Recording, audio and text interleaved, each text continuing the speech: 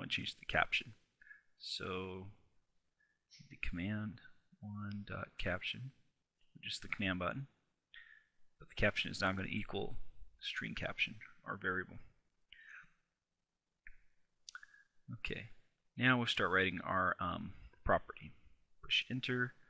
We're going to use public property. The reason being, if it was private, you will not see it on the form. When we add the user control, you will not see it.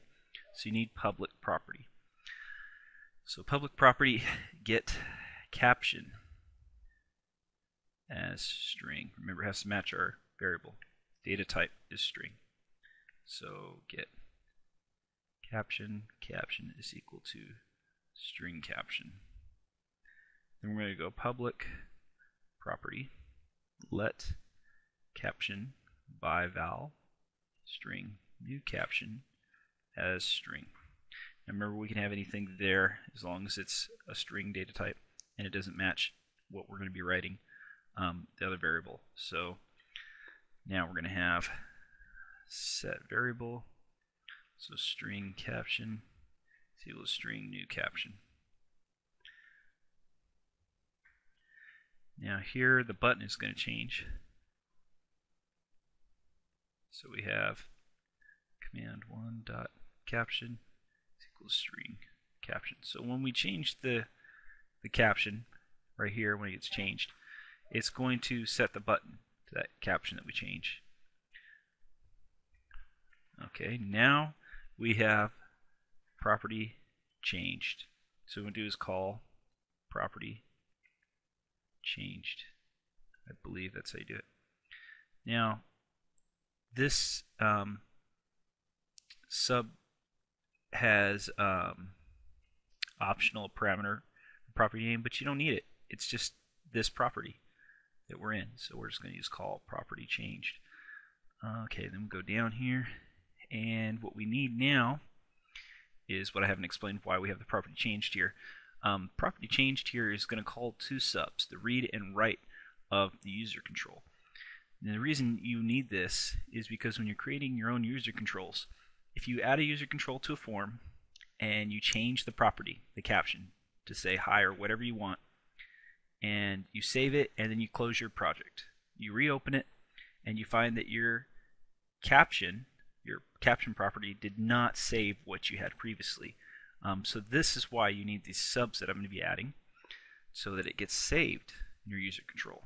So first you want to click on a user control sub somewhere, and you're going to look for, if I can get to, it's not going to let me, here we go. Alright, go down for, you want to read and write properties. Write properties is at the bottom. We're going to move the read properties down there too.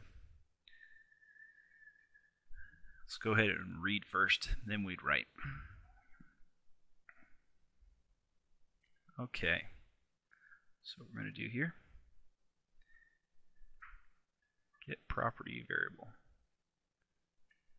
So, or actually it'd be set in this case.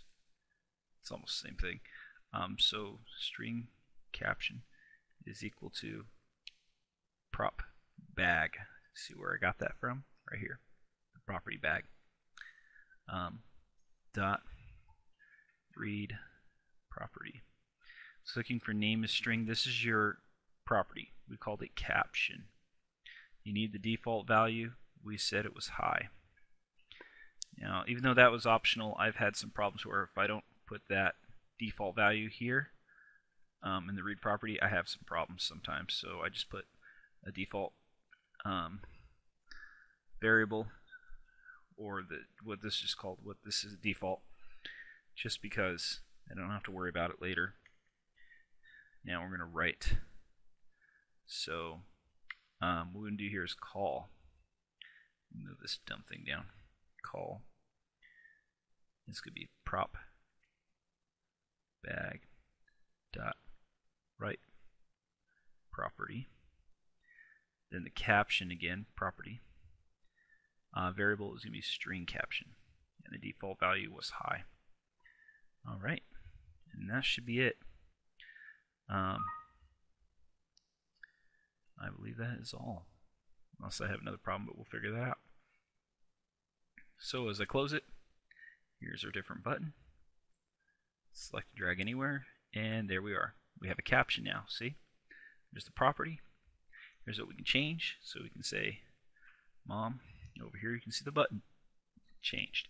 And if we exit this and save it, and we come back in, this caption will still say mom, and the property still works. So this is how you add your own property and a user control. So we're starting to work with user controls now. So any questions, go ahead with them. Thank you. I went through this really quickly because I'm going to keep moving on. Until next time.